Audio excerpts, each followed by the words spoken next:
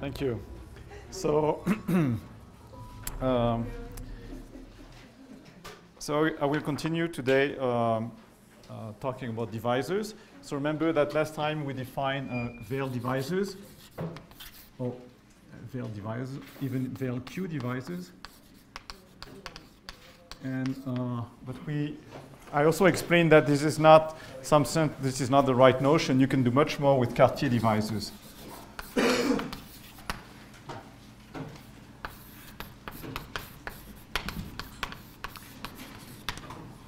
Okay, and so you can go from Cartier divisor to Veil divisor. At least is the variety is normal.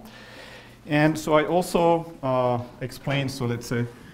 So let's forget about the Q here, because if you have a true Cartier divisor, integral D, you can associate to it invertible sheaf.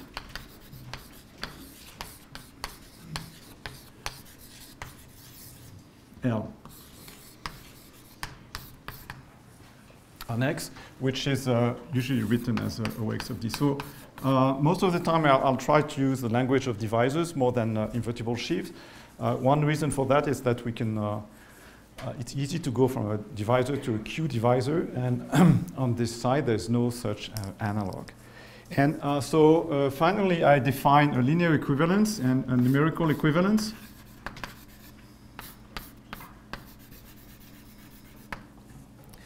And I explained that if you have a projective variety, for example, over a field, then the group of Cartier divisors, modulo numerical equivalence, is a free abelian group of finite rank. So let me do examples. Okay, so here I forgot to mention that this numerical equivalence is defined via an intersection product between Cartier divisors and curves on the variety. Okay, and so the example, first example is quite basic. It's the case of the projective space over a field, and so what happens here is that the Néron-Serré group is not really interesting. I mean, it is isomorphic to Z, and the isomorphism is given by the degree. Okay, so here, if I think of elements in here as hypersurfaces in Pn, this is the degree as hypersurfaces, so the degree of a defining equation.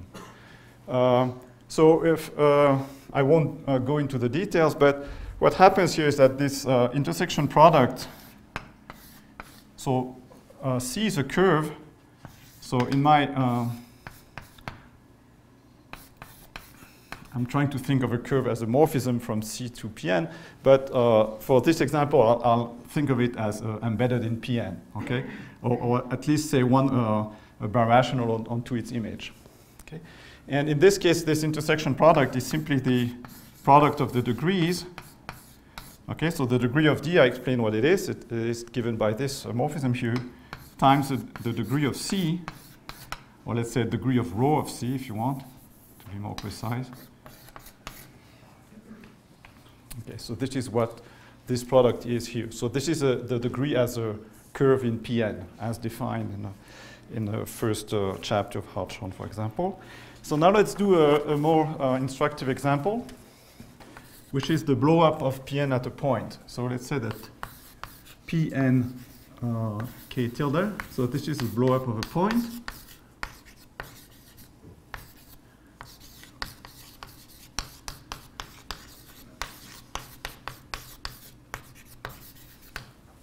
Okay, so one way to describe this blow-up is as follows. You look at the set of pairs of points x, y. So x is in Pn. And actually, so what I do here, there are several ways to describe this. And so what I do is choose a hyperplane in Pn, which is, does not pass through the point that you're blowing up. Okay, so here x would be in Pn and y would be in H0, and you want x to be on the line OY. Okay, so this is the line spanned by O and Y, so something like this.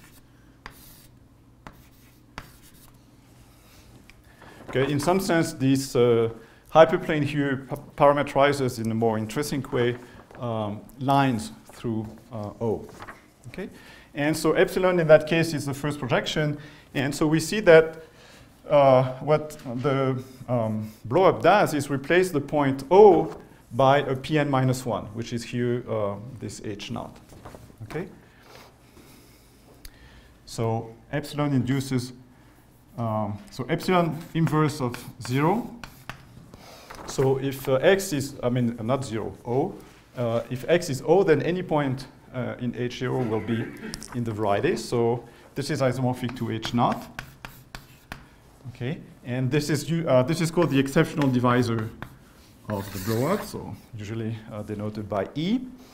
And so epsilon induces an isomorphism between the complement of E and the complement of O.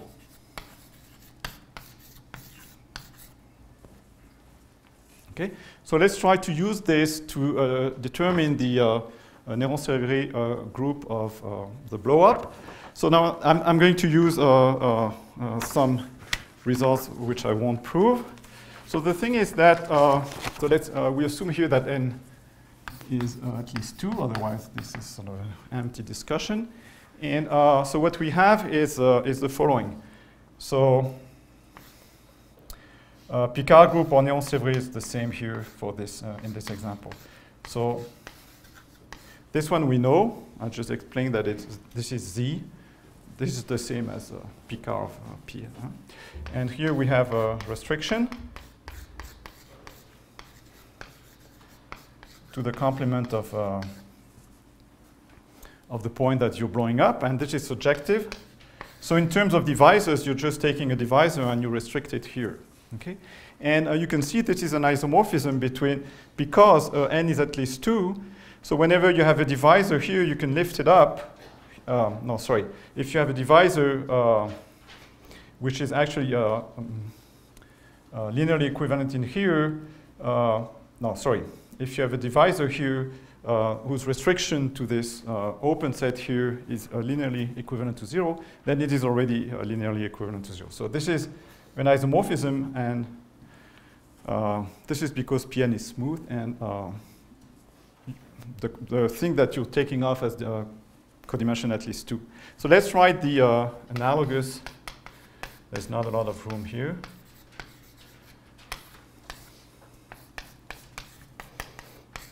Sequence upstairs. So now I'm taking off the divisor E, and there's a map here which I define as time, which is the pullback by epsilon. Okay, and then there's it's a standard general fact that so this sequence in general is not, this map here is not in general injective. It has a kernel which is the image of the map. So sorry, let me give a name to this map and write it here. So the map alpha maps an integer m to the class of ME. Okay. So let me compute some intersection products, because this is the first example where we can do something non-trivial. So let me draw a picture here. So this is E, the exceptional divisor. This is the blown up variety. Okay, and so this is the point that you're blowing up. This is Pn. And this is the blow up map. And so we take a line which is contained in the exceptional divisor. This is isomorphic to Pn minus 1, so taking a line here makes sense. And so what I want here is to compute the intersection EL. Okay, so this is a case where counting the number of intersection points doesn't work, because L is contained in E. Okay, so we have to do something a little bit different. So let me take another hyperplane in here, H, which does not pass through the point O. And then we see that, so epsilon upper star of H is something which is disjoint from E. So in particular, its intersection number with L is 0. Okay, so maybe I forgot to mention that last time, but it's a trivial point that if the C does not meet, I think I mentioned it, C does not meet the support of D, this intersection number is 0. Okay, so we have this. So now this intersection number only depends on the numerical equivalence class of H. So we can take another hyperplane H. So let me take a hyperplane which now passes through O. So one can check, so let me call this H prime. One can check that the inverse image of H prime is the sum of two divisors. First of all, there is E, because so the inverse image contains the inverse image of O, which is E. And then there's another, let me write it, keep this one. It's not the same H, but they're numerically or linearly equivalent.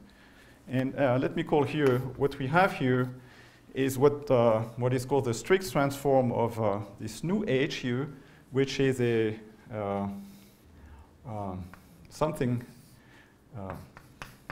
H prime. So the picture is not, it's a bit difficult to draw. The intersection of H prime with E is a hyperplane. Okay, so you can check that by local calculations.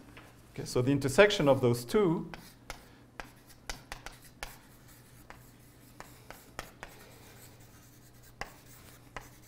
the hyperplane in E. Okay. So now let me compute this intersection number using this other hyperplane. Okay, so we'll still have 0, and what this is saying is that this is the 0 should also be the intersection number of these guys here. So this is a there's a bilinear, right? It's bilinear here. And here we have H prime dot L. Okay? But we see that H prime and L actually meet in exactly one point and transversally. Okay? So this intersection number in that case is just 1.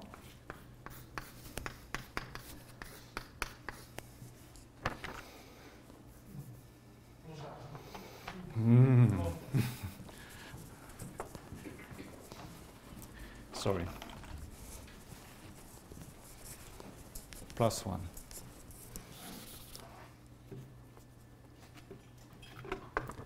Okay, so this is 1. So in the end, we see that this number we were looking for is -1. Okay. And so this will be useful later on, but it also proves that this map here is injective, okay? Because the image, I mean, ME can never be 0 because ME dot L is -M. So this map here is injective.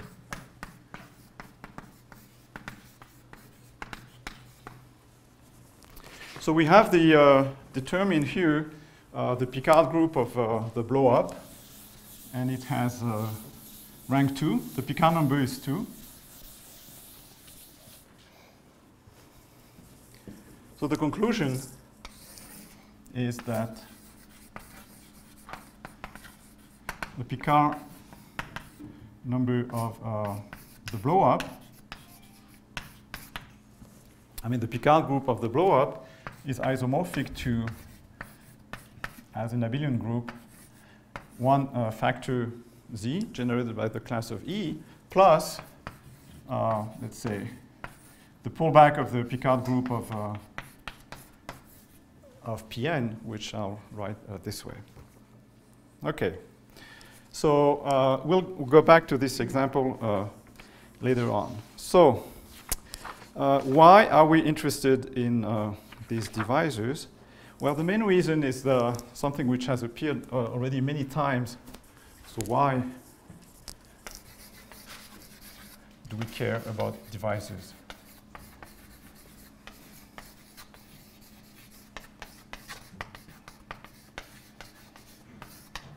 divisors or invertible sheaves. Well, the reason is that there's a very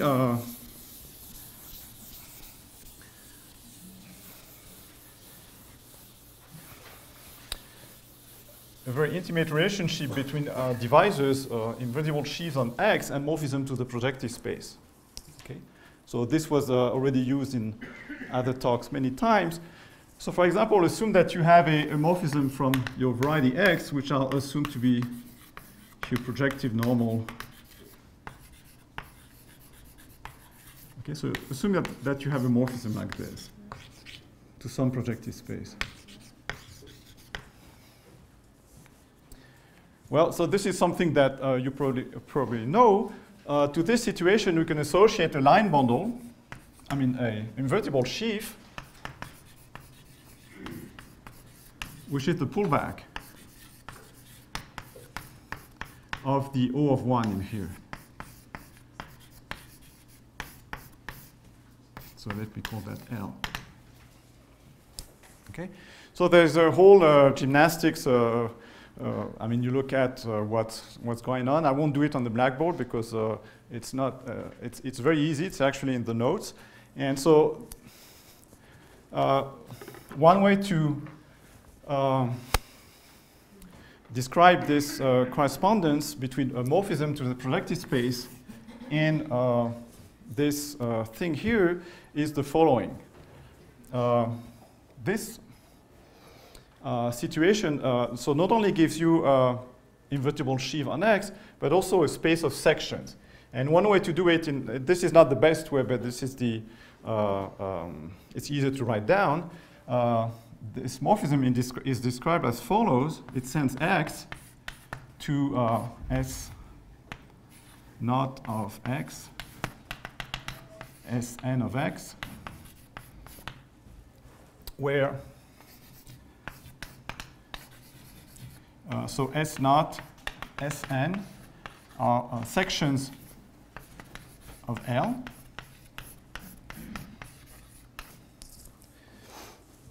And so this is a bit strange because S naught of X is not an element of K, right? But so the way to do it correctly is to choose an open set over which L is trivial. And once you've trivialized L, then this makes sense, okay?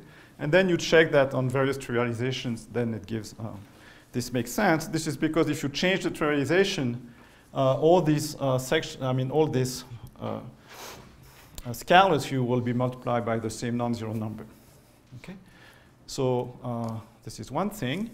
And so this very simple correspondence sets up a bijection between morphism from X to projective space and invertible sheaves on X plus subspace of sections. Okay, so the subspace is the subspace spanned by S naught Sn. Okay, here it looks like I have to choose a basis, but this is because I didn't do the things in an intrinsic way. You can do it. Okay, there's one thing which I didn't mention here is that for this formula to make sense, the sections cannot vanish all at the same point. Okay, so the real correspondence, the way to set it in a better way than this, is that there's a correspondence between this situation and invertible sheaf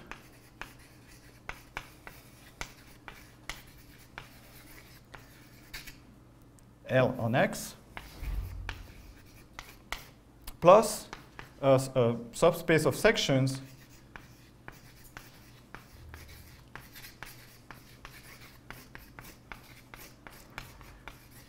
with no base point. Okay, so this is, so it means exactly that the sections of this subspace do not all vanish at the same point. So in particular, if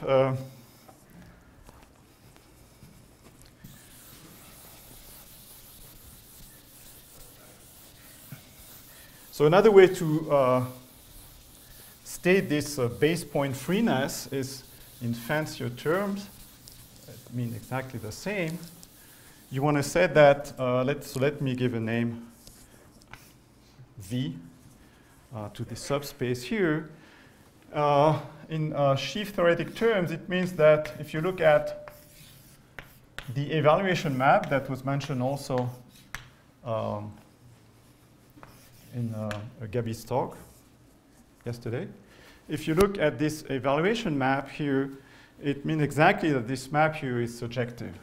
This is equivalent. So base point freeness, BPF, means exactly that this map here is surjective.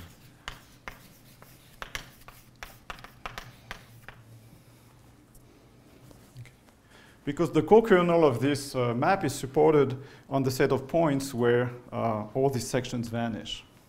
Okay? And so now, one natural choice given L is to choose for V the whole space of sections here. So the a very important definition is that we say that L is globally generated.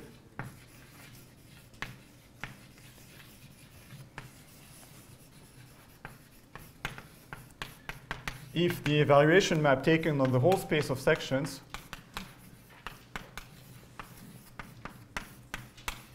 is surjective.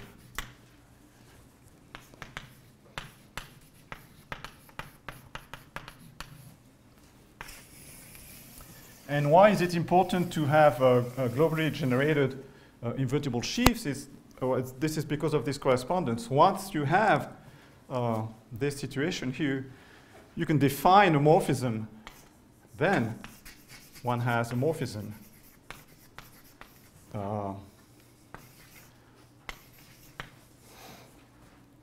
from X to projective space. If you want to be intrinsic, actually the space you want to write here is this one.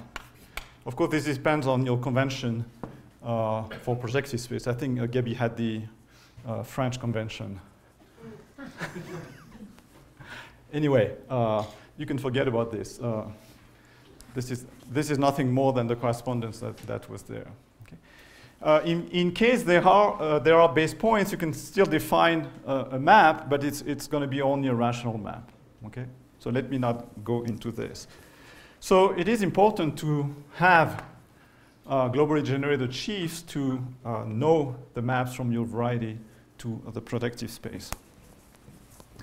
And so this is sort of a justification for the next definition. So in some sense, this condition here on L is very restrictive and does not behave so well. And it's better, you may also want to impose the fact that some tensor power of L has this property. And then, I mean, all this leads to this following definition here that you probably know of what is an ample divisor. So this is the most important definition that I've given yet. So we say that, so X, so I think I want to be, you want X would be a scheme of finite type over a field.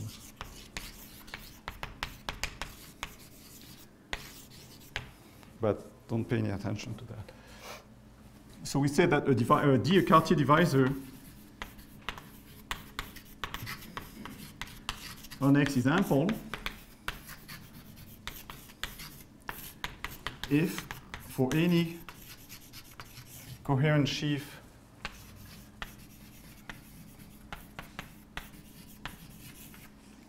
F on X, so F of MD, so this is a standard notation for the tensor product of F with the invertible sheaf OX of MD, so this is a notation. If for any coherent sheaf F of X, this sheaf here is globally generated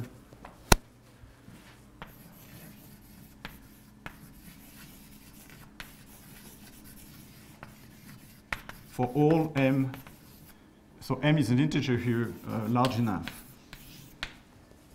So here I'm talking about a globally generated sheaf.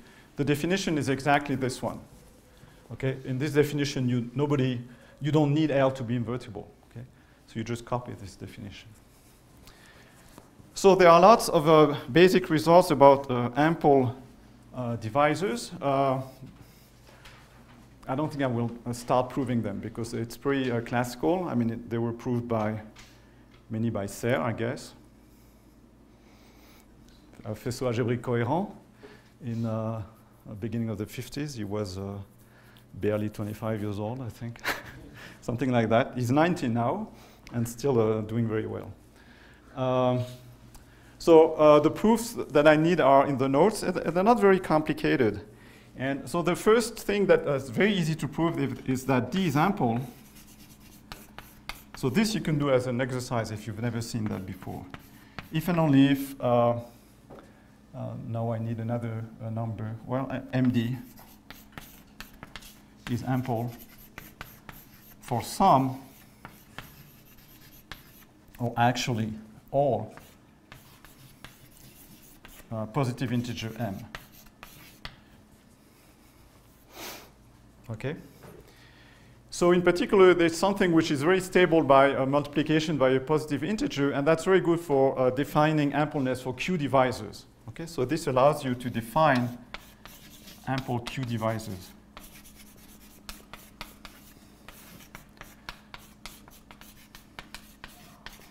Okay, you take a Cartier Q divisor, and so you first take a multiple, which is a true,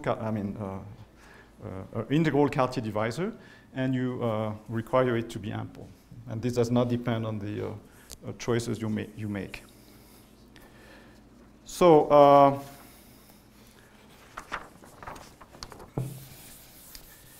let me see.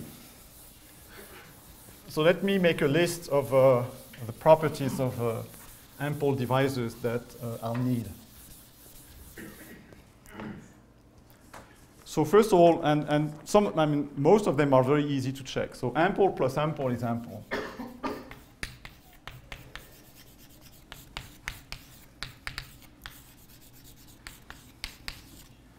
Ample plus globally generated is also ample. So GG means globally generated. Ample does not imply globally generated. Ample implies that some multiple, if you apply this to f equals OX, some multiple is globally generated. But an ample divisor may have no sections at all, no non-zero sections. Okay. So let me show you, prove at least something.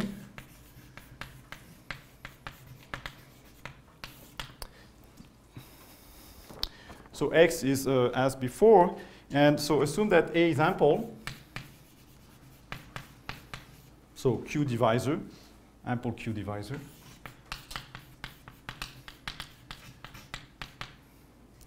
This actually doesn't, the Q here is just poudre aux yeux, as we say in French. It doesn't change anything.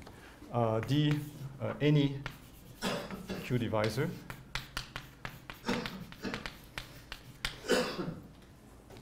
Then A plus TD is ample for all Q, for all T small enough. So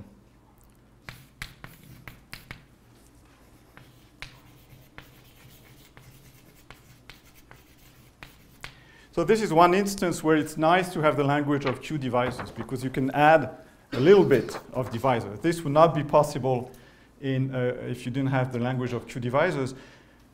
But of course, what you could do here is translate the T in 1 over T here and require it to be a large enough integer. But this is a nicer statement.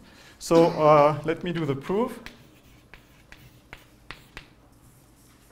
So first of all, we can multiply everything so that A and D are actually divisors. Okay, so we get rid of the Q's here.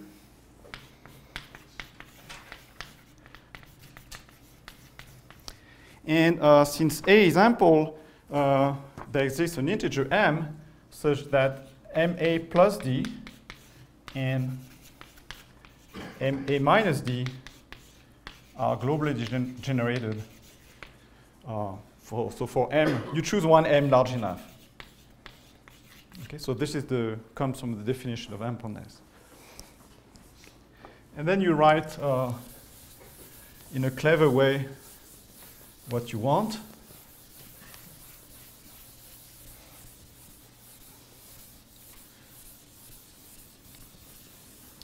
So first of all, using this here, you see that m plus 1, a plus or minus d, is ample. Okay, and then so write a plus or plus or minus td. So t is actually t is going to be any rational number between 0 and 1 over m plus 1. And so let me copy on my paper, otherwise.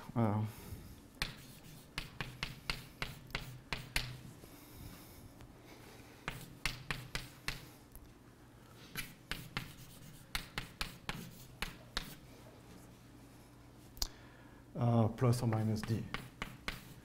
Okay, so this is trivial, right? This cancels out with this term here. So since this I've chosen t small enough, this is positive. So this is ample. And this guy here is also ample. And since we're multiplying it by a positive integer, t times this is also ample, and the sum of two amples is ample. Okay, so this is the kind of, this is just a trick, right? Okay, so this is nice, but we don't have any tool to, where do you find ample divisors? So this is Serre's theorem, the main theorem.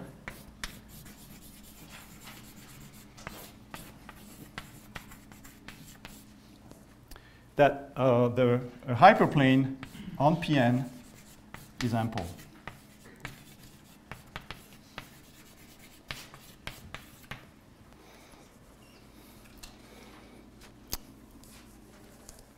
Okay, so this sounds very specific. It's only on Pn.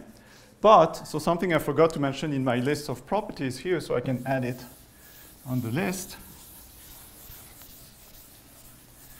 It comes from the fact that if you have a coherent sheaf which is globally generated on X, it will also be globally generated on any subscheme. Okay, so the restriction of an ample to a subscheme is ample.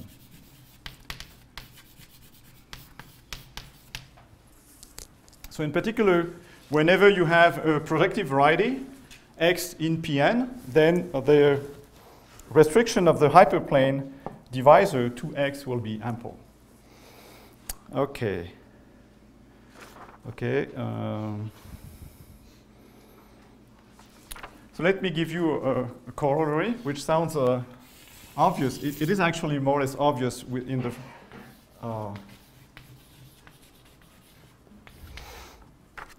with the sort of framework that I've chosen, but it's not obvious in general. Okay, so X, so the statement of this corollary is that any Cartier divisor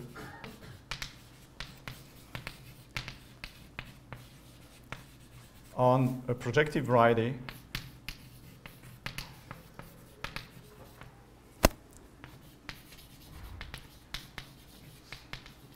is the difference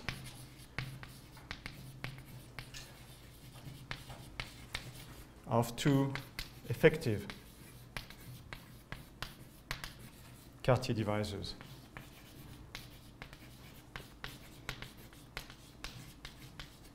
So it may sound like a triviality because, I mean, the way I presented things, I always work with normal varieties. So what you want to do here is that you take your Cartier divisor, you write it as a veil divisor,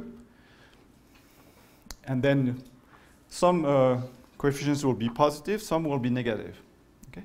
But the problem here is that even if you put together the positive coefficients, there's no reason why the Veil divisor the positive Veil divisor that you obtain is Cartier. Okay, so proof. If you write your, let's say D is Cartier, so you write it and assume the variety is normal, which is not in the hypothesis here. So you write it as a Veil divisor, and then you put together all the positive guys, and then you subtract all the negative guys. Okay. But this has no reason to be a Cartier in general. So one way to solve this little problem is to use Serre's theorem.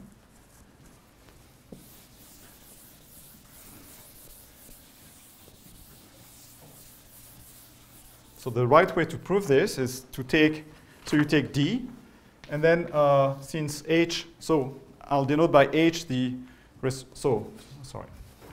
X is projective, so it's, you can embed it in some projective space. You have the hyperplane here, and you restrict it to X. So H on X is ample.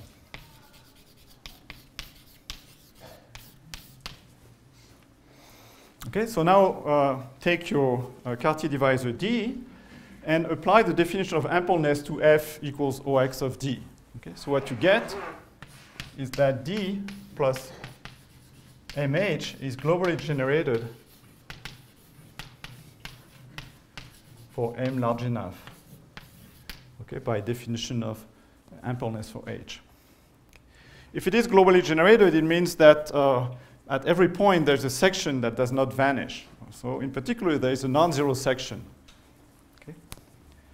So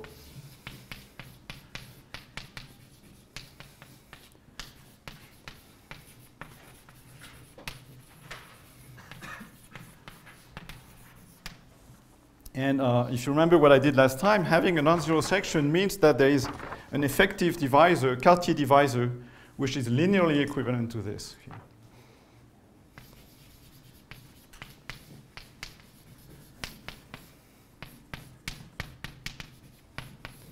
Effective.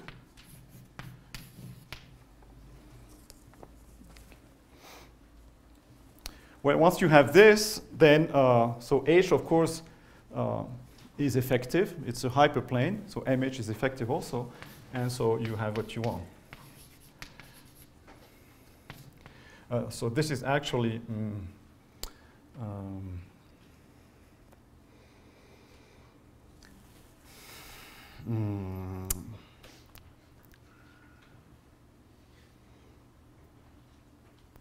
this is linearly equivalent, yeah? Well, linearly equivalent, yeah.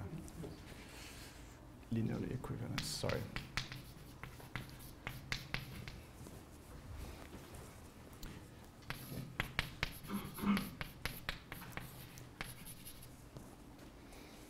Okay. So let me skip a whole lot more.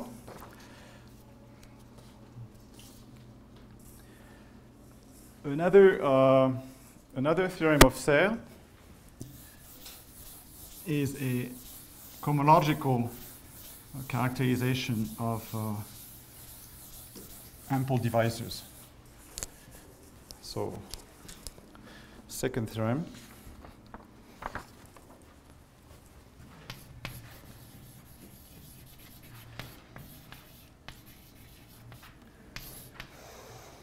So it's the following. So X is a projective K-scheme.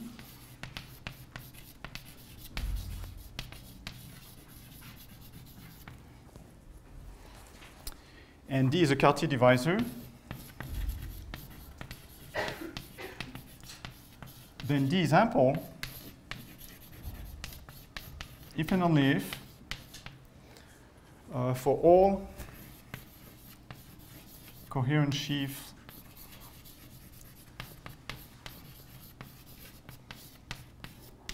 F on X, you have the vanishing of the cohomology group F of MD for all M, let's say for all positive Q and all M large enough. So this is a cohomological characterization of ample divisors. And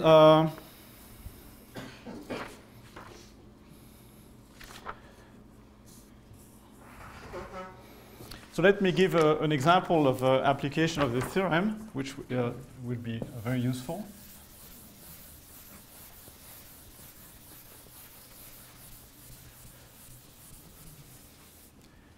So corollary.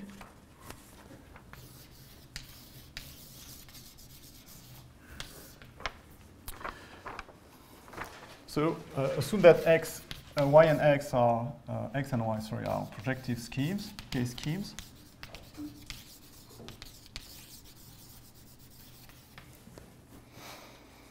And that you have a morphism from x to y with finite fibers.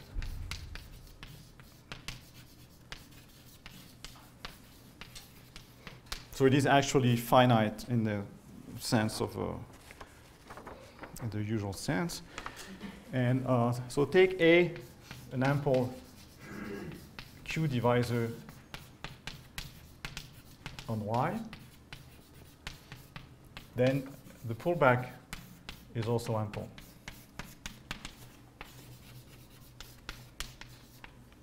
On X. So the pullback of a divisor by a finite morphism is still ample. So let me try to prove this. I'm going to use the characterization of a cohomological characterization of ample divisors. So we want to check that HQ of X, F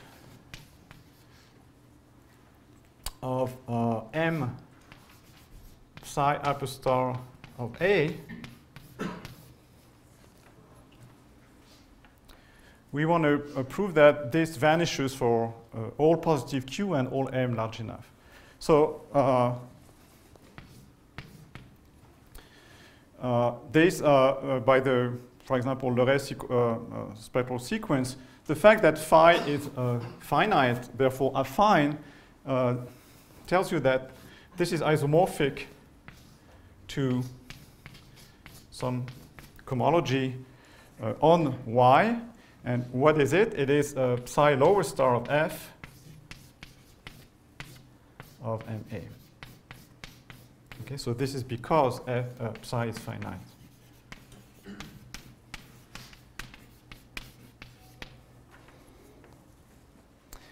And so, of course, since I'm not proving this, this is sort of a cheat, because once you've written this, this is obvious. Now, also, maybe I should mention that this is also a coherent sheaf on Y, but this is easy to see. And now you just have to apply this criterion here on Y to A. Okay, so this is coherent. So this will be 0 by the theorem for all positive Q and M large enough. Okay, so there are a lot more proofs in the notes. If you've never seen that before, I encourage you to look them up. It's not very difficult.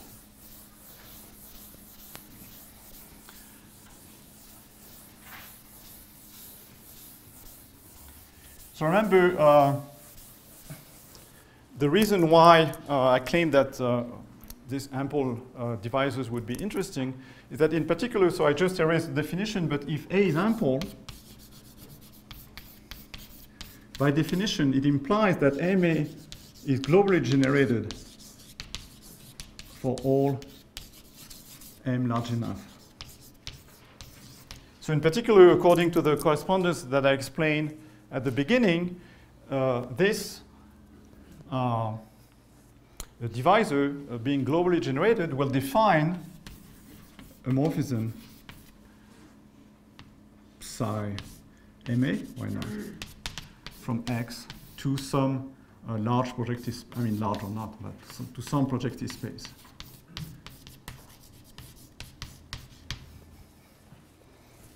Okay, and so we'll see in a moment that this morphism is actually, so you can prove, I won't prove it, but that it is actually an embedding for M large enough, but it's quite easy to see that it is finite.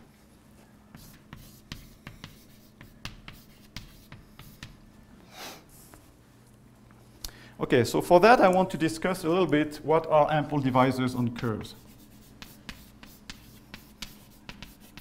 I mean, I could do it quite easily, but it will fit better once. Okay, so for me, as last time, a curve would be a smooth projective curve.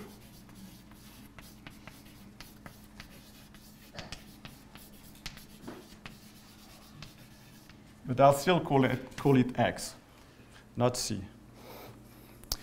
So as we saw now several times, we have the genus of the curve, which can be defined at the dimension of H1. And there is also something which I want to explain because it's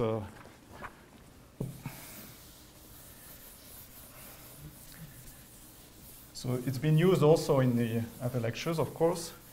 When you deal with curves, you cannot avoid the Riemann-Roch theorem.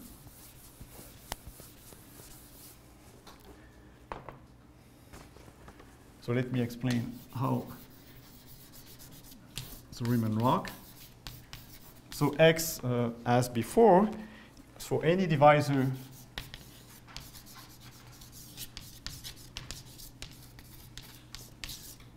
D on X, one has, so I don't think I've defined, so this is the Euler characteristic. So in our case, so it's the alternate sum of the dimensions of the cohomology groups, and since we are on a curve, there are only two of them. So this is not the theorem, this is the definition, right? This is the degree of D plus 1 minus g of x, the genus. So let me prove that. It's actually a scheme of proof that's very useful in higher dimensions, even if I won't have time to do it. So we will write D as the difference of two effective divisors.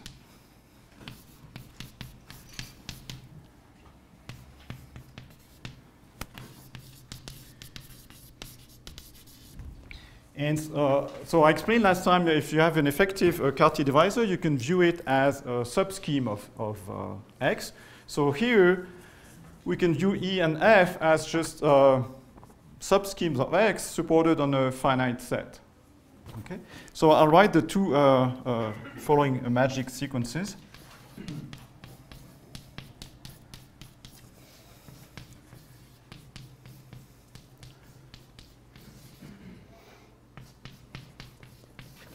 I think I forgot last time to explain that,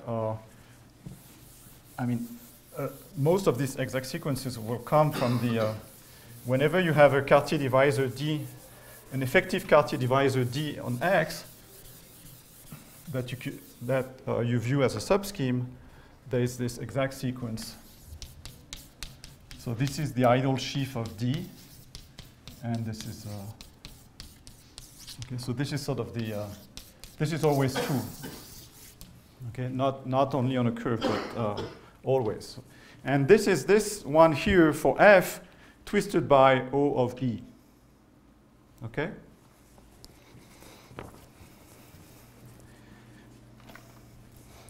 I could write here OF of E, but they're isomorphic because the F is affine, actually. And let me write another one of the same type.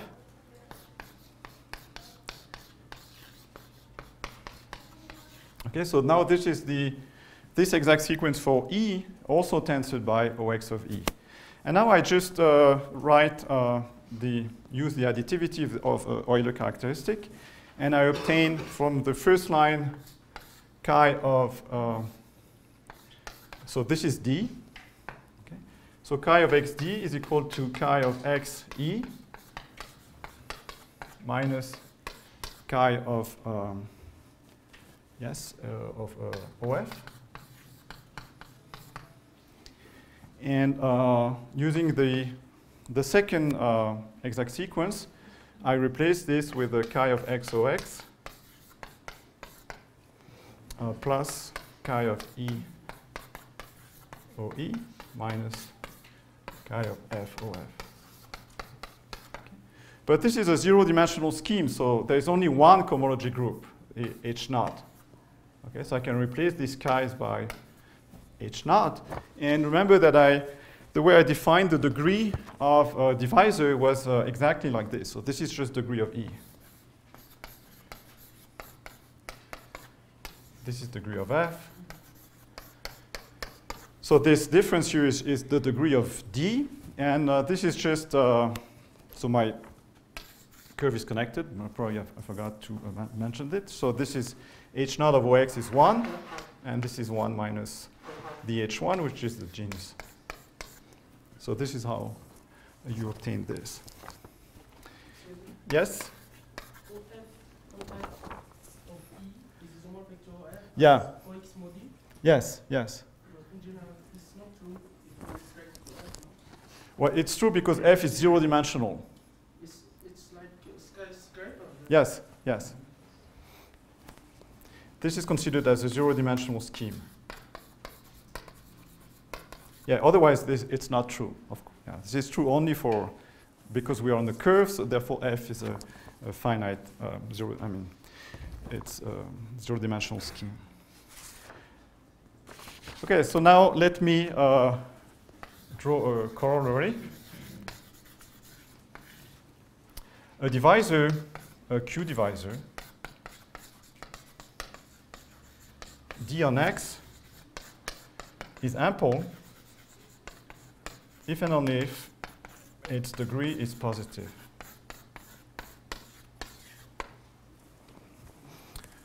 So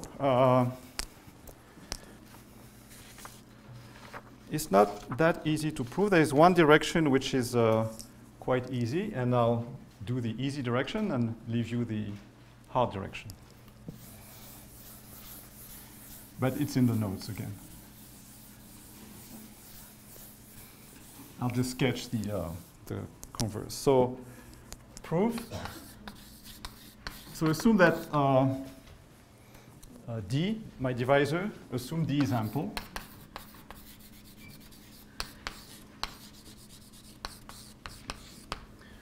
So in particular, using the definition of ampleness, we can say that MD minus X, so let's say that X is any closed point.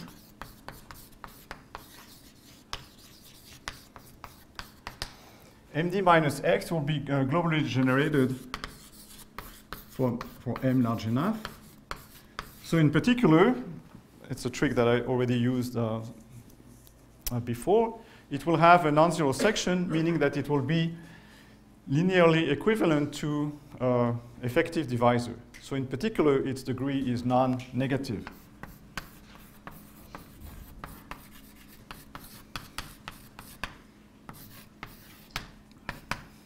Okay. So the point here has a positive degree, so this implies that the degree of D is positive. So this is trivial. This follows from the definition. The converse is a little bit harder, and it uses Riemann-Roch.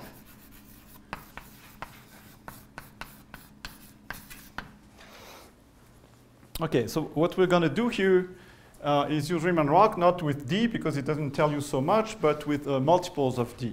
Okay? So Riemann-Roch tells you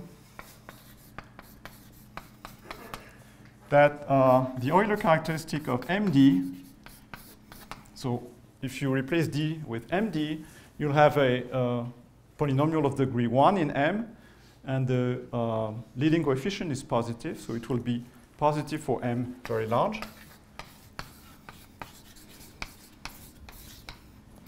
And since this is the H0 minus H1, it will tell you that MD will have sections, okay?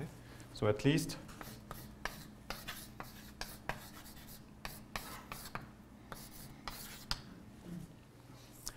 so since so one of the properties of ampleness was that D is ample if and only if MD is ample, I can replace D with MD, and I can also assume that D is effective. Okay? So we may assume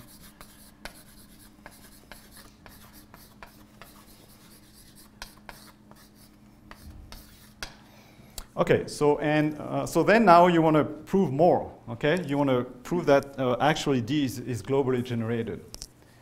And so there is a very nice trick. Actually, the whole theory here is filled with very nice tricks. It's too bad because I don't do any of them, but sorry, we're assuming D is effective because MD is effective? yeah, I explained orally that I'm replacing D with MD. Okay? So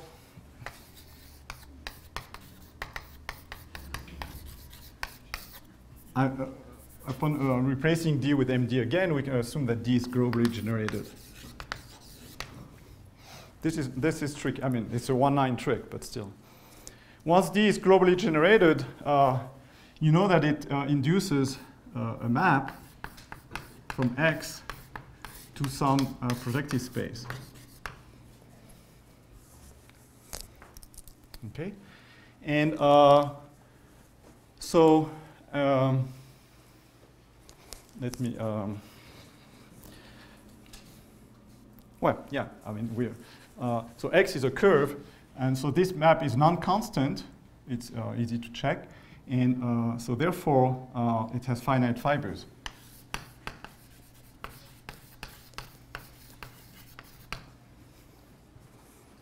Okay? Because X is a curve. So either this map is constant or fibers can only be finite. Okay? So by definition, D is the pullback, is linearly equivalent to the pullback of a hyperplane here. So this is ample. Therefore, D is ample. Because it's the pullback of an ample divisor by a morphism with finite fibers. So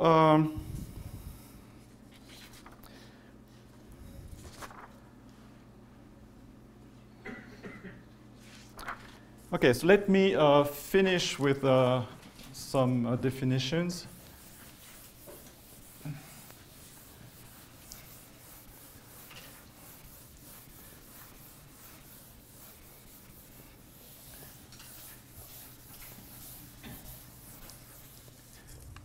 So let me go back to a general case. So general case here may be just a projective variety.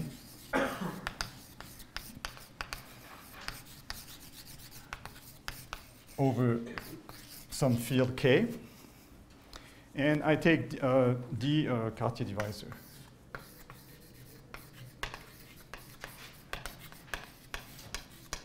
And assume that you have a curve. Excuse me. Yes? Yeah, but finite fibers is weaker than finite morphism. Here, everything is projective, so it's equivalent. So assume you have a curve, so my convention that C is a smooth projective, and this map is, assume that it's non-constant. Therefore finite.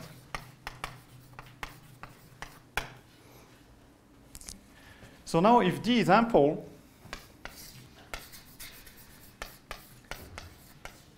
its pullback will also be ample because rho is finite, and therefore its degree is positive. This is by the easy part of the theorem over there, and this was by definition the intersection number of D with C. So if you have an ample divisor, its intersection with all curves on X is positive. Unfortunately, the converse is not true. Okay? And, but this also suggests that you may relax a little bit this definition, I mean this property here by requiring D to be just to have a non-negative intersection with any curve. So this is a new concept, it's a new definition. We say that in this situation here, D is nef, numerically effective, if DC is non-negative for any curve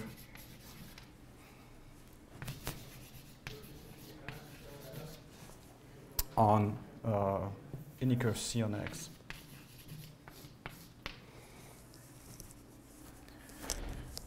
So ample implies nef, but not conversely.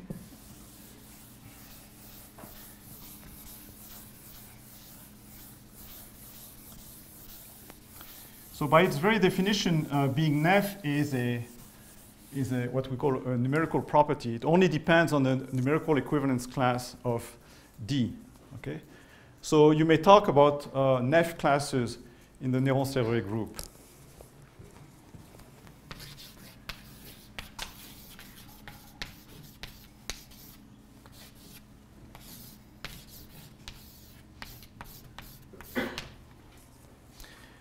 Okay, and you can also define nef. Actually, I didn't say what it was here, but this definition makes sense for a Q divisor, right? So you can look at the set of nef classes in the Q finite dimensional Q vector space. This one here, and since we'll have to do a lot of geometry, you can also look at it in the real vector space, where you tensor everything with R. Okay? So this is a cone. It's called a nef cone. So a cone in the sense that if you have a class alpha nef and T non-negative, then T alpha is nef.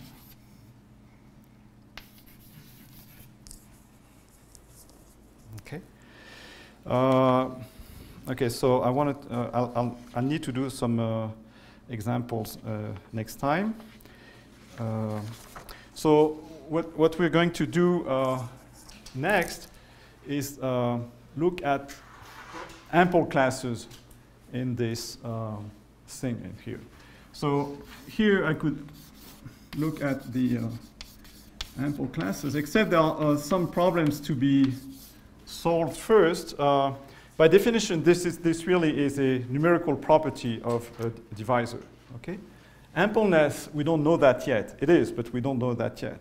Remember that I told you that, so imposing this, which would be, we could think that this is by definition numerical. Okay?